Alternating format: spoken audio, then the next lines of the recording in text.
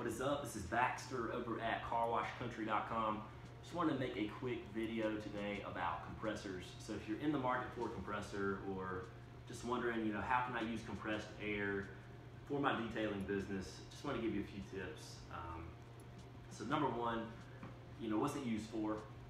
Most people use compressed air, I would say, just to clean out the interior in areas where they can't reach it with a vacuum or by hand, or even if you use brushes or something like that.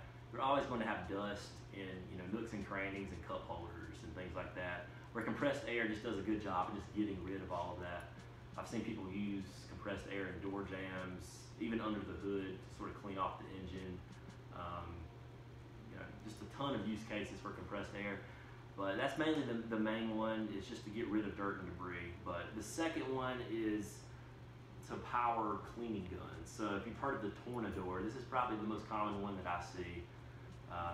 It's probably this big, it's got a trigger on it, and it actually puts out compressed air and steam to clean the surface of whatever you're cleaning. So whether it be carpet or seats or the trunk or whatever, it does a good job at removing stains.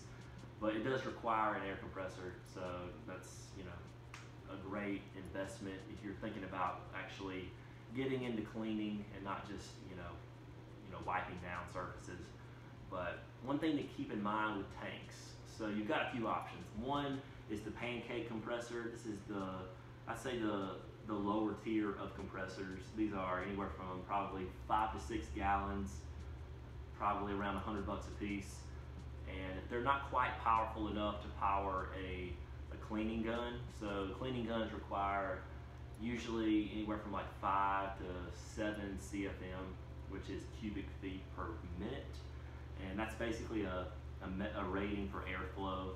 Most of these pancake compressors are just going to recycle so many times that you're not going to be able to use the Tornador more than just a few seconds with these before it recycles, and that really can burn the motor out over time. So definitely pick up a larger tank that's rated anywhere from 5 to 6 CFM at 90 PSI is usually the rating there. But just make sure you check whatever tool you're using, just check the rating on it. But usually around 20 gallons is what I would recommend. Anywhere from 15 to 20 is probably good, as long as it is capable of that.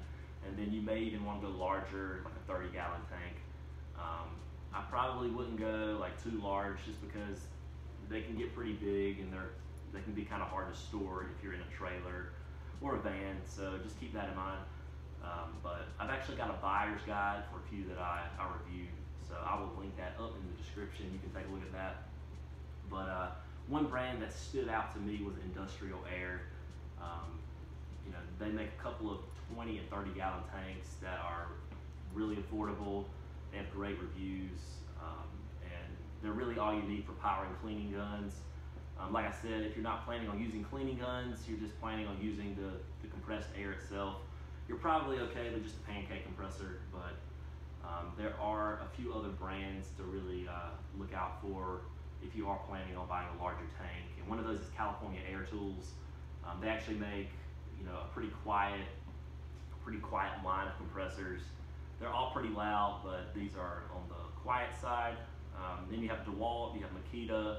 There's a few other brands to keep in mind as well. So I'll leave it at that. If you have any questions, comments, concerns, just drop a comment. We'd love to hear any feedback you guys have. If you've used compressors or compressed air, just leave a comment. Let us know what's worked for you. But until next time, we will see you later. Have a great day.